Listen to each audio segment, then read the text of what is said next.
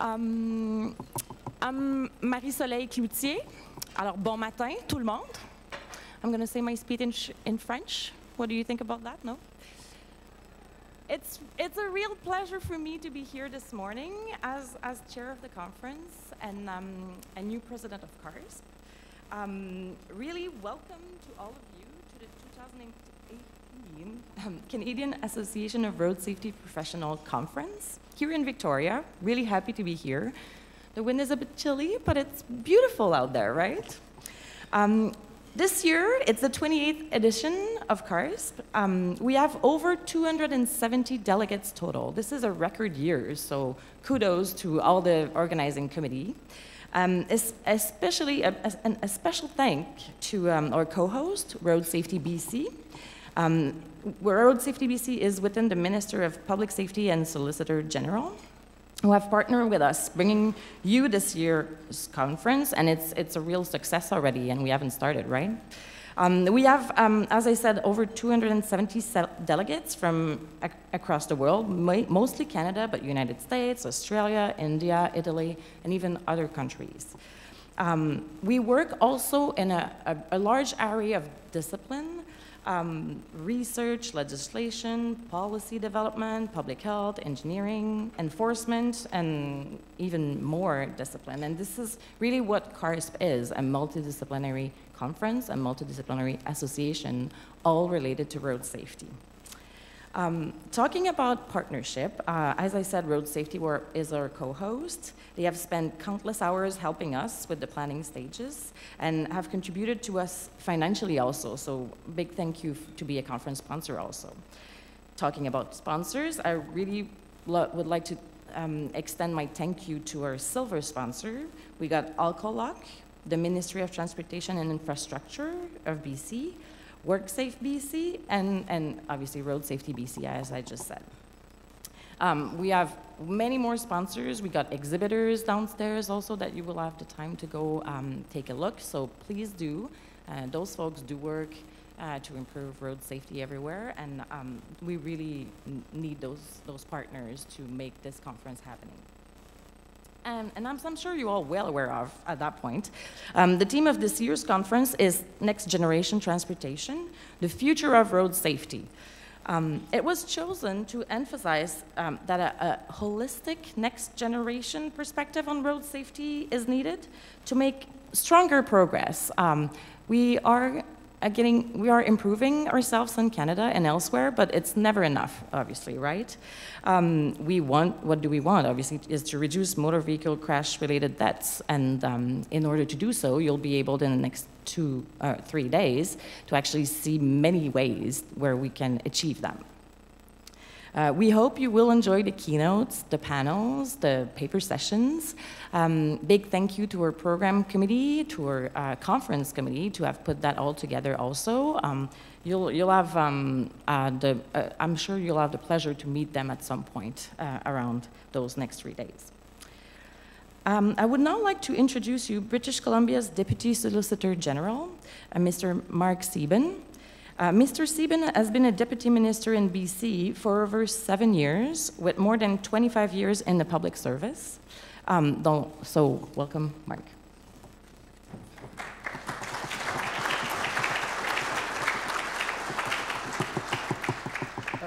Good morning, and thank you, Marie-Soleil, and welcome everyone to Victoria. First of all, congratulations to the organizing committee for putting on such a great show. It's terrific to see so many people here in the room today on topics that are very relevant and very much of interest here in British Columbia. As was noted, I have the pleasure to introduce Minister Mike Farnworth. I was thinking earlier this morning, Minister, that somehow it's only what 10 and a half months into our partnership here, and it struck me that it seems much longer, but in a good way. It's been 2 busy legislative sessions, which is even more so busy for Minister Farnworth, given he's also the House Leader for Government, which makes for very busy days when the legislature is sitting over just across the bay there. He's also the chair of the Legislation Review Committee here in BC.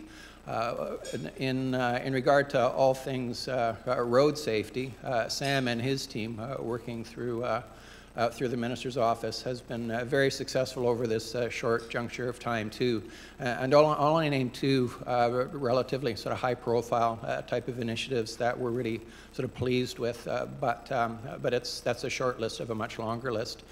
One is the successful implementation of e-ticketing, of a pilot which recently wrapped up, and we look forward to bringing the results of that to government for consideration of what we anticipate hopefully will be a provincial-wide implementation. And the second is the passage of a significant series of amendments to the Motor Vehicle Act in conjunction with the federal cannabis agenda. So we were successful in passing 3 bills here in BC pertaining to our readiness for eventual sort of legalization of cannabis. So with that, congratulations and that welcome. I'll go ahead with the formal part of the introduction for Minister Farnworth. Minister Farnworth was elected as MLA for Port Coquitlam in 2017. He was first elected as MLA for Port Coquitlam Burke Mountain in 1991 and re-elected in 1996, 2005, 2009, and 2013. He also served as the official opposition spokesperson for Justice and the official opposition caucus House leader. Minister Farnworth was raised in Port Coquitlam and has lived there for over 40 years. He earned a bachelor's degree in geography at SFU, Simon Fraser University, for those from out of the province, and was elected to Port Coquitlam City Council for 3 terms in 1983, 85, and 1990. As MLA, he served in numerous cabinet positions, including Minister of Health and Minister of Municipal Affairs and Housing. And I can tell you, it's been a pleasure working with Minister Farnworth in conjunction with his experience from being a minister in the previous government. Has made life a lot easier for myself and my team. From 2001 to 2004, Minister Farnworth worked in Bulgaria, the Balkans, and most recently Iraq on democratic government programs to help build multi-party democracies in former one-party states. Thank you, Minister, for being here, and we look forward to hearing your remarks.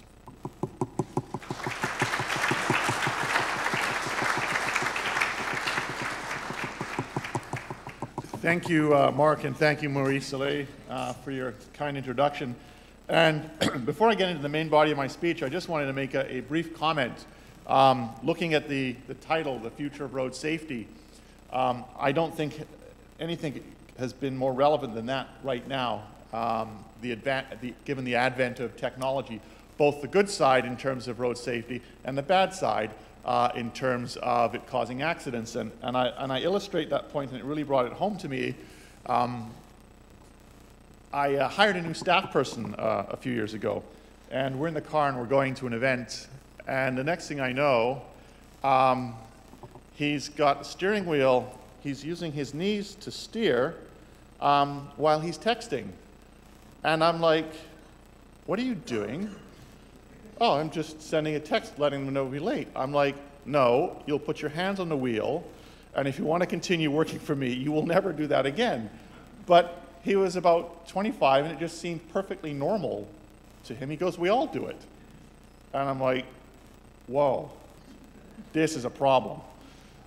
So it's really great to be here today to be able to talk to you about what is, I think, increasingly a public policy issue that requires significant attention, and that is road safety, and especially with the advent and the changes that are taking place with technology. So with that, I'd like to welcome everyone here to Victoria, as we know it, as here in British Columbia, the city of gardens, and increasingly of separated bike lanes. And I want to begin by thanking the many partners represented here who are engaged in the road safety strategy with us and working towards Vision Zero. It is a vital goal, not just for people going about their lives, but for the paramedic who fights to save a victim after a crash, for the police officer who has to notify next of kin when those efforts to revive are unsuccessful, for the judge or jury members who must view terrible images in the course of assessing culpability, and of course, the family members and friends left behind. While road crashes still claim 285 British Columbians on average each year, the effects are exponential. So as a public safety minister, I want to offer my sincere thanks to each of you for sharing your expertise and time at this conference and the 27 that have preceded it since 1982.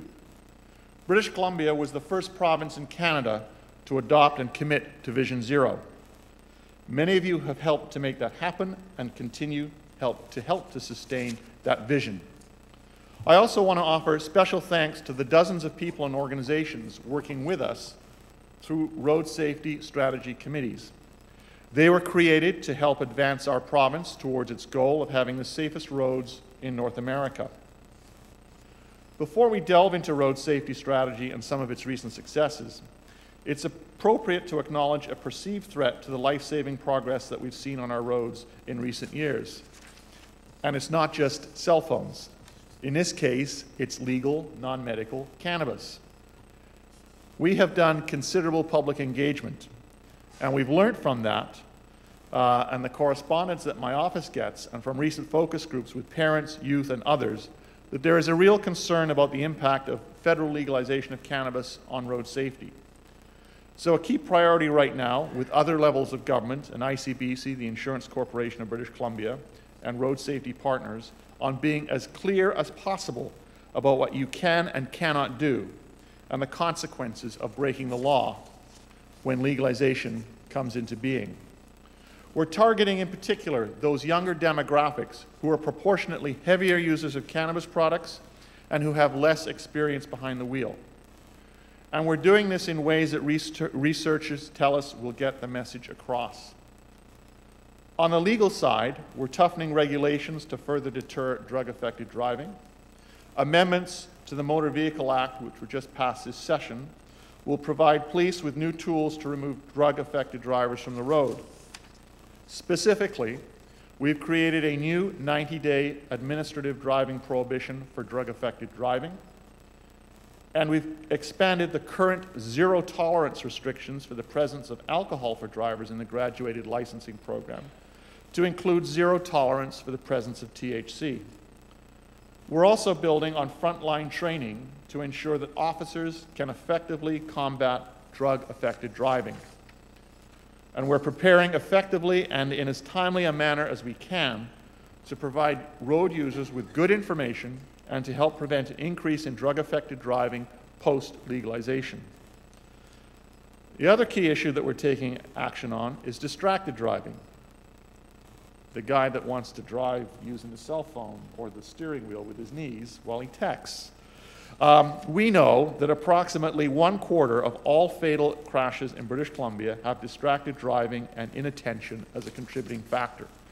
We've more than doubled fines for use of an electronic device to $368 from $167. We've increased the penalty points applied to a driver's record from 3 to 4 points, with repeat offenders facing up to a 12-month driving prohibition. And as of March of this year, distracted drivers will also pay a driver risk premium. But we know that there's a lot more work to be done. Our government and the Insurance Corporation of BC and police have launched 2 pilot programs to explore how technology can help combat distracted driving in our province. We're hopeful that by raising awareness, better educating BC drivers, and implementing new, tough penalties, we can help deter people from making the dangerous choice to use their electronic device while behind the wheel. And just to illustrate how serious this is, a few months ago in Vancouver, we had a police officer stop a driver for distracted driving, issue them a ticket because they were using their cell phone while driving. And not more than 3 blocks later, the idiot got pulled over again by another police officer for doing exactly the same thing. It made quite the news story, but again, it is going to take a lot of work to get a message home to people who seem to think that it's a perfectly safe thing to do, when we all know it's not.